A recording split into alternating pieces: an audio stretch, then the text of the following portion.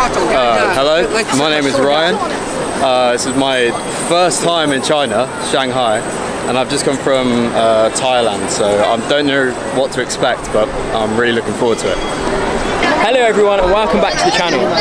Today I have a friend here from the UK who's just touched down in mainland China for the first time. Last year he lived in Taiwan, so I'm going to introduce him to a couple of sites and get his opinion on a couple of things.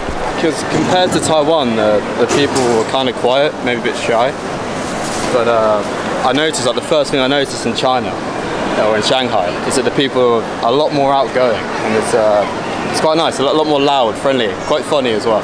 Okay, so Ryan, what are your first thoughts on the road that we're on now? This is called Nanjing Road, and it's one of the most famous roads in the whole of China. What are your thoughts on it? Oh, it's great. It's really interesting. Lots of people, lots of nice shops, and you know, very clean as well. It's quite nice. It reminds me a tiny bit of New York.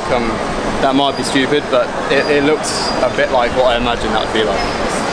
We're going to head over to the Bund, so we're going to walk the whole of Nanjing Road, and then we're going to head over to the Bund, and it's going to be Ryan's first time seeing the Bund. I wish it was my first time seeing the Bund.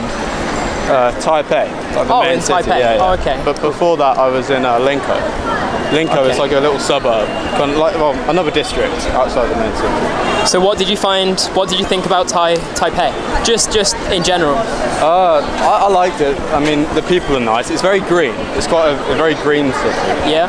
But it's very humid. I actually think it's, in my experience, more humid there than it is here. But I mean, it's fun. But you know, it's a bit, for me, it's a bit small. It's a bit small. There's not a lot you can do. But, yeah. What were the prices like? Was it expensive to live there? It's more expensive in Taipei. Yeah? Where, in my experience, yeah, way more expensive. Like I said, I was shocked at the price of coffee here. It's absolutely insane. How much was your coffee this morning? It's 13 RMB. Yeah, RMB, yeah, it's insane. Interesting. I was so shocked, because like I said, when you look around and you see the nature of the city and how developed it is, I couldn't believe that the price was so cheap compared to, you know, everything else. Yeah. So from what we've seen so far, do you think this street is busy?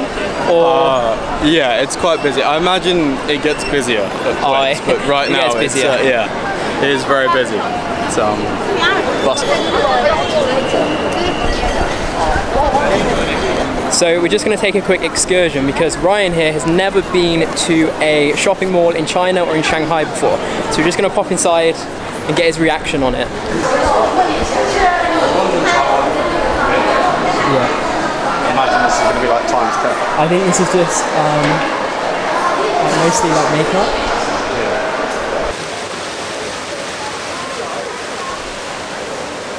So, what's your reaction to this shopping mall, Ryan?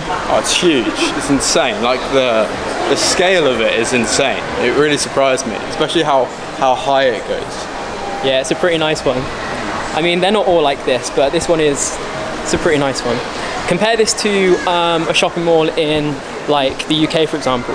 What would you say is different about this? I'd say the UK ones, the ones I experienced anyway, maybe in London you get big ones, but usually they're smaller. From my experience, and they're not quite as impressive, they're not quite as grand, you know, they're a bit more run down as well. Oh, this is insane. Definitely a lot more run down, that's for sure.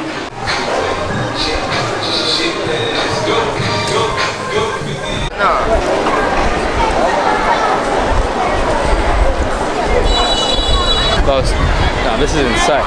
So what was that when, before you came here, people were telling you about the negatives? Yeah, I mean, a lot of people talk about the social media blocks or whatever, but no, I don't get that. Is insane. Like, this view is crazy. It's absolutely insane.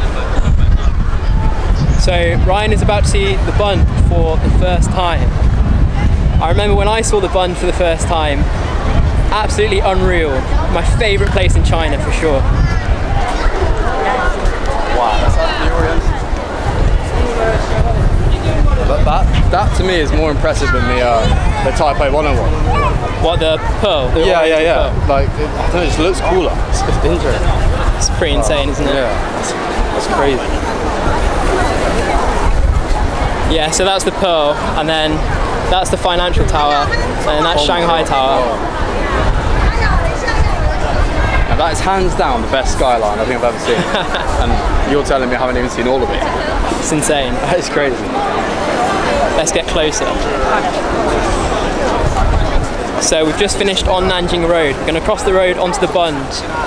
Take a look at the Bund. Today is very, very busy. A lot busier than I thought it was going to be. So we'll go check it out.